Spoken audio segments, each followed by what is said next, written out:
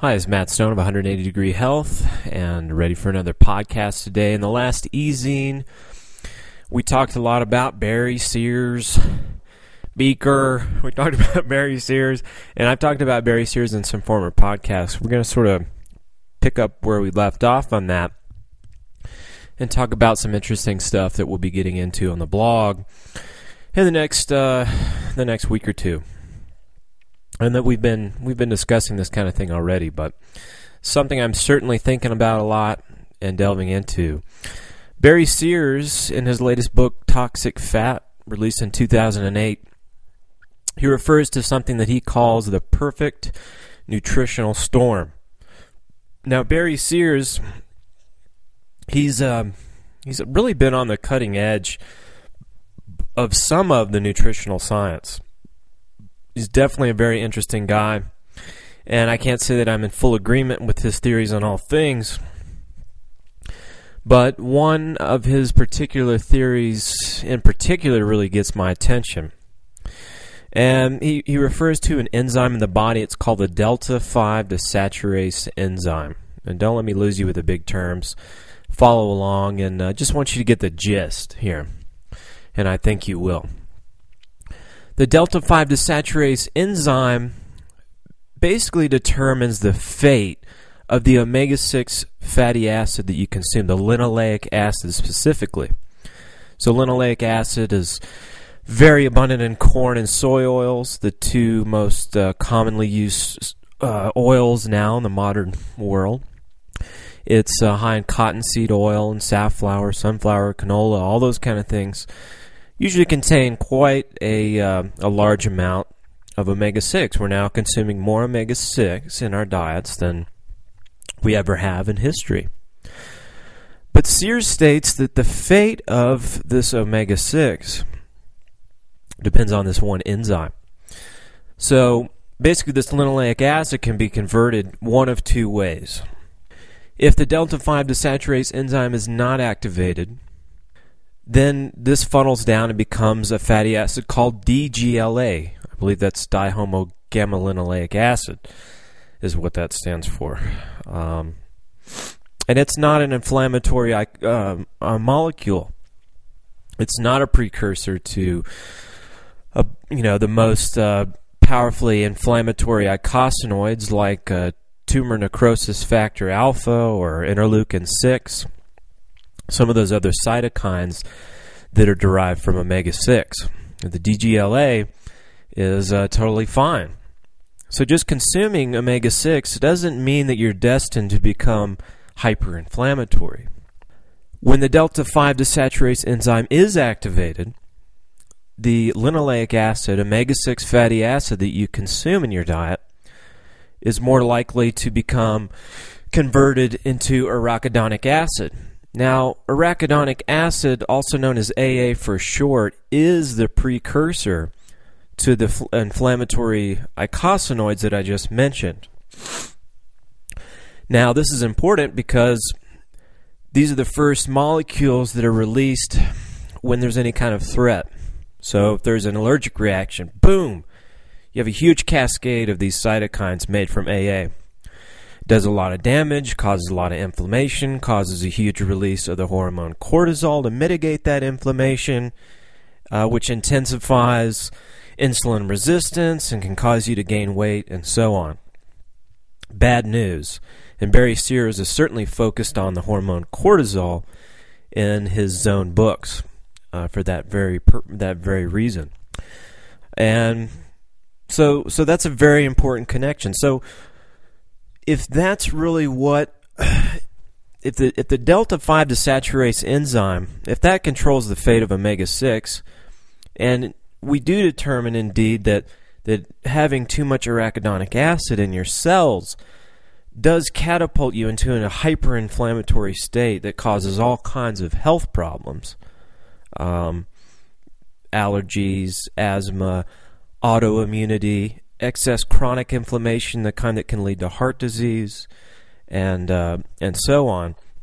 If indeed that overload of that fatty acid leads to all those conditions, Then we can go back and we can trace and say that, and try to figure out what activates this delta-5 desaturase enzyme. What does that?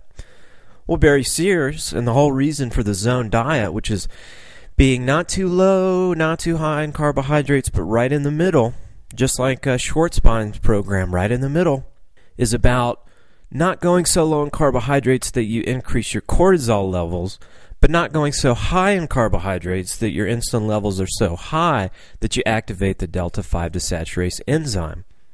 Okay, so, basically if you look at that information, if you take in a lot of omega-6 and you have basically high insulin levels paired with that, you're automatically going to become this massive factory of arachidonic acid because you have the substrate for it, the omega-6, and you have the activation of the enzyme that makes that. Now, Barry Sears and most authors, they focused on postprandial insulin levels.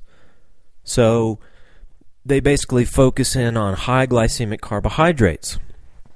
Potatoes being, is the worst on the list. White bread. Some of these other refined carbohydrates, starches in general. Whereas fruits and things that contain fructose have a lower glycemic rating, which is one of the reasons that Barry Sears uses sucrose to sweeten his zone bars, because he thinks that's actually preferable from a glycemic index and glycemic load perspective to be using sucrose, which is 50% fructose and causes a lower blood sugar and insulin rise following a meal than, say, a baked potato. I think this is wrong. I think the chronic high insulin levels caused by insulin resistance is the problem. I think that's what's causing the overactivation of the enzyme that takes omega-6 in our diets and turns it into this radically hyper-inflammatory fatty acid called arachidonic acid. And it appears that fructose, as you guys I'm sure are all aware of from all the stuff that I bombard you with, appears to be the most capable, along with caffeine and probably alcohol as well, in large quantities, of inducing insulin resistance.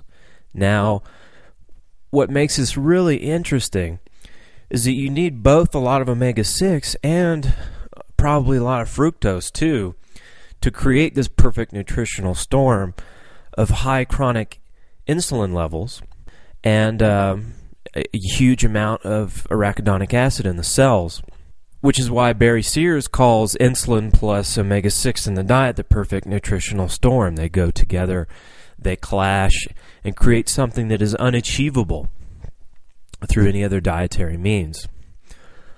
And I think this is probably true. What makes this interesting is that if you remove the omega-6 completely, even if you consume a lot of fructose, and even if your insulin levels are a little bit on the high side because of it, you're not going to get yourself into so much trouble. I think when insulin resistance really gets out of control is when you start becoming hyperinflammatory. The release of these cytokines increases cortisol, and cortisol triggers more and more insulin resistance.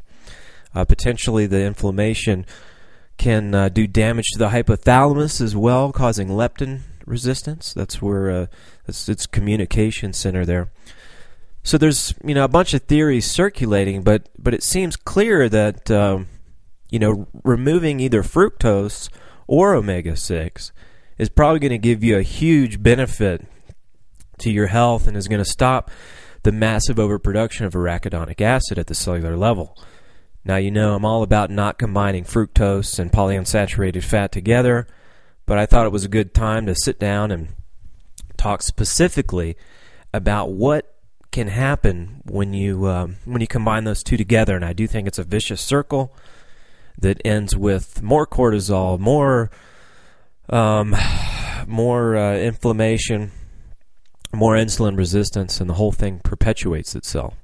So anyways, that's some food for thought for this week. We'll get back at it next week. Thanks again, Matt Stone of 180 Degree Health.